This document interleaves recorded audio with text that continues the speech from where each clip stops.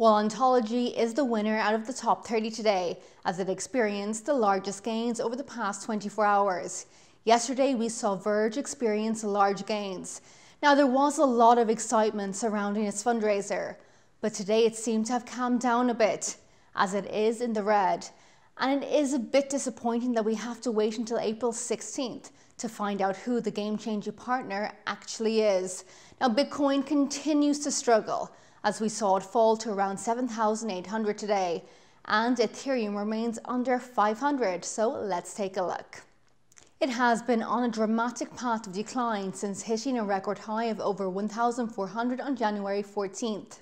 And in other news, Give Directly charity has received a $1 million donation in OMG tokens from fintech startup OmizaGo and Ethereum's founder Vitalik Buterin. These funds are expected to be used for refugees living in extreme poverty. OmizaGo raised $25 million last year in an ICO to develop a decentralized payment network.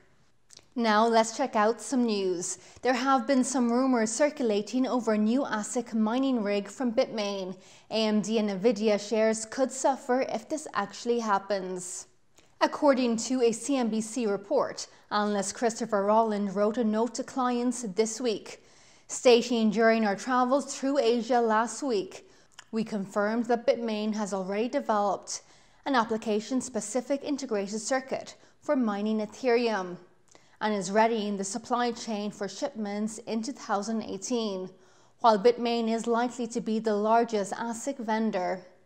Well, thanks for watching today's cryptocurrency news update, and see you later.